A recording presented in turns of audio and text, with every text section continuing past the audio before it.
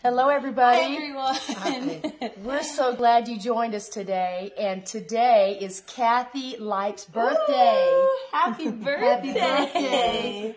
We are on a mission trip to Lynch.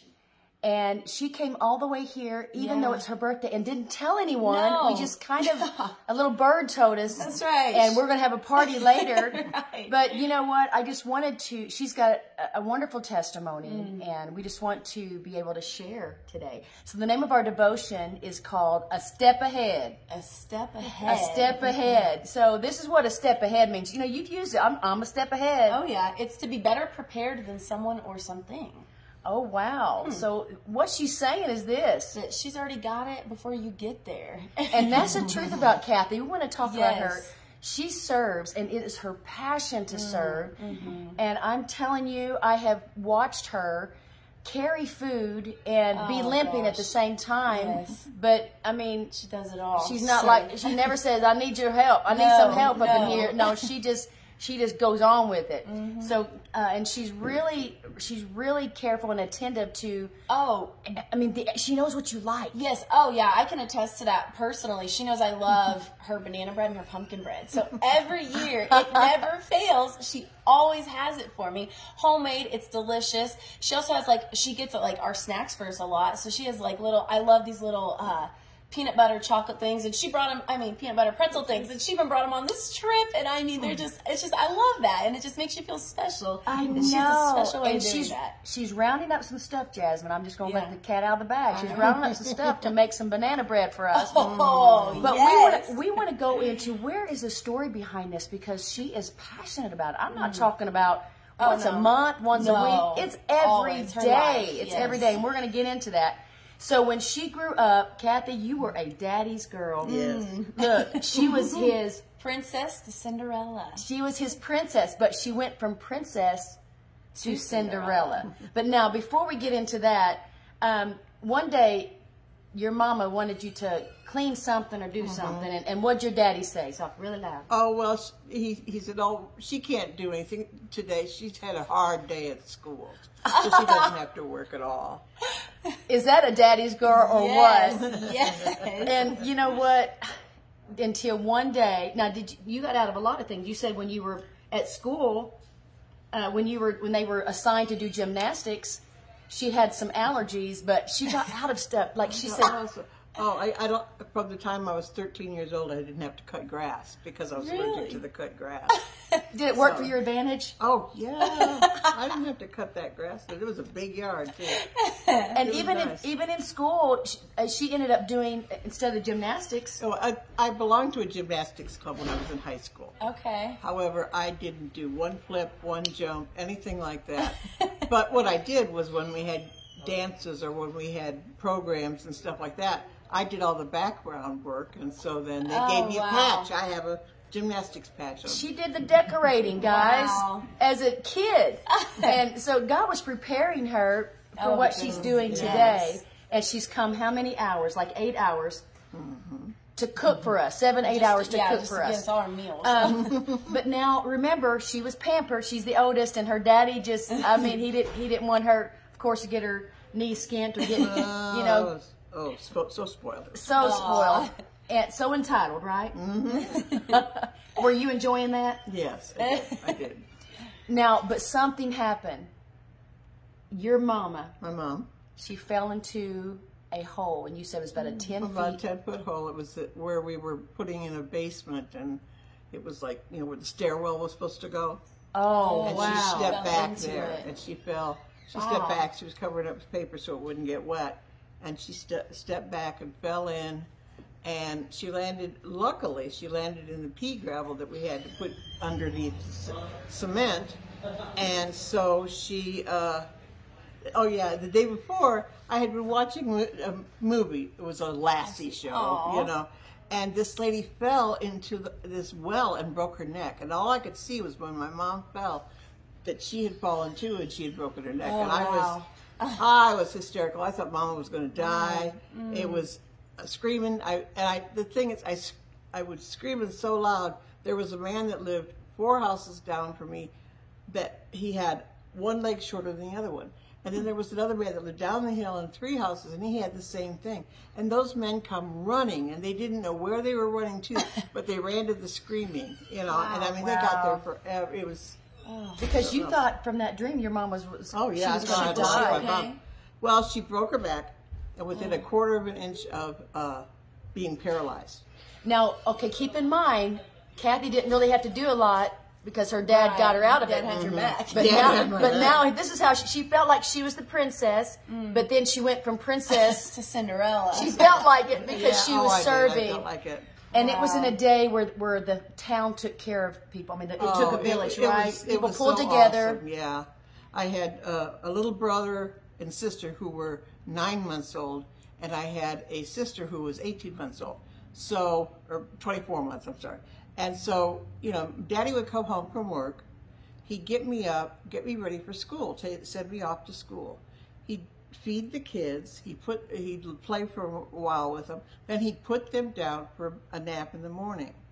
When they woke up, Mom had a phone next to her bed, but usually the neighbors, each neighbor, we had 3 neighbors, would come in, take a kid, take them home, give them a bath, play with them, until I got home from school or my dad woke up. Okay, so but from that time, this is what her paradigm has been. You began to serve. Right. Oh, yeah. Wow. And it is her way. You've said this is your way of serving the Lord. Right. But she had to help pick up the slack around the house. You had to cook and clean. And when you got in from school, you had to just, I mean, take your from your school clothes to your work clothes, and do what needed to be done. Did you like that? Did you like? Oh, it was not real fun. I didn't like my sisters. Not then, right? Yeah. But you know what? From that day forward, again, she began to serve, and she continually gives to the poor to this day, and she helps where there's a need. She's a step ahead. Proverbs 19:17 says, every time you give to the poor, you make a loan to the Lord. Don't worry, you'll be repaid in full for all the good you've done. Have you ever thought about that? I haven't thought about it like that, no. No, that when you give to the poor, it's like lending unto the Lord, and he said, I'll surely pay. Wow. But you've grabbed a hold, you've gotten a passion with this. You're going to hear some background noise. Yeah. Remember, we've got a lot of teenagers here, and they're in it now. They're on a mission too. Jasmine, have you seen this happen? Oh gosh, yeah. You see, Kathy, she might be hurting in pain herself, limping around, and you still see her carrying this giant box where there's apples, bananas, I mean, chips, all the food that she brings to us at the church, but it does not matter. She pushes through and does it for us to serve. And really, how can you serve in pain? You just do it. It's to serve the Lord, and you just, you know, buck up, and afterwards you kind of fall apart, but I go to bed when I get home. But your passion, and this is what can happen when you get a hold of this, the power of serving. We look beyond, we're the most fulfilled when we're serving a cause greater than ourselves. Greater than ourselves. So her passion trumps her pain. Yes. And her, you know, because for one, you've watched your mom and dad your whole life serve. My father was a volunteer fireman. My mother was in charge of, well, we had fire phones then, and they were in my home, a couple other friends' home. And when fire phones? Yes, they rang this phone number, and it went to these homes. And then my mother and the other women had lists of people to call, and then they would go to the fire. Oh my goodness! So we couldn't all go somewhere at the same time because somebody had to stay home with the fire phone. Isn't that something? They were committed. Yes. They were committed to serve one another. Now, Kathy, you had a tragedy happen in your life. Your son was killed. About 25 years ago, he was 26. He was killed going to a gathering with his friends, and we were at the funeral. And I was doing what I always do. She was serving. Wow. She was serving at her son's funeral, guys, and making sure that his friends had everything they needed. Yeah. It doesn't mean she wasn't going through pain, and even afterwards, it's like, in a sense, she put it on hold and processed it even years later. And to this day, you have the date, you have those precious memories. But you know what? This is what the friends said. His friends told you that he was always serving his friends. that her son that was killed. Now I see where he got it, because I was taking care of him. I said, got what? And he says, he's always taking care of people. He would take care of the homeless. He would take care of young people. He would like mentor the young people, and it is something. Philippians 2:4 says, "Let each of you look not only to his own interests, but also to the interests of others." Jasmine, explain that today. It's not about you. I mean, it's not about me. Any of us. It's you gotta look and see where someone else needs the help. What you can do to serve them, because it's not all about us and how I can fulfill my own need, but how can I serve somebody else and do something for them? That's right. And, you know, I think it's amazing how that when God puts that in you, I mean, you can't wait to do it. Yes, yeah, you have, like, you do the passion. You want to. And like you said, it's the most fulfilling thing. Kathy, would you say you live to give? Yes. I would say that for her, That's what my purpose in life is to take care of people and to make sure that their lives are easier, or like a little surprise for them once in a while, or something like that, you know. Isn't that something? She's always a step ahead. If someone comes, can I help you with this? I already got it done. Yeah, She's a step ahead. Yes. She's already got it. She already got it taken care of. And, you know, I was thinking of a scripture. It's Isaiah 58.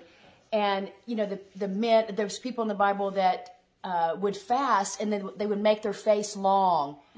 Jasmine, they'd be like, and they want you to know they're fasting. They want to let everybody know what's going on. Yeah, that's right. Look what I'm doing for God. Just look. But you've never craved that, have you? No. And you would never know she never acts like that at all.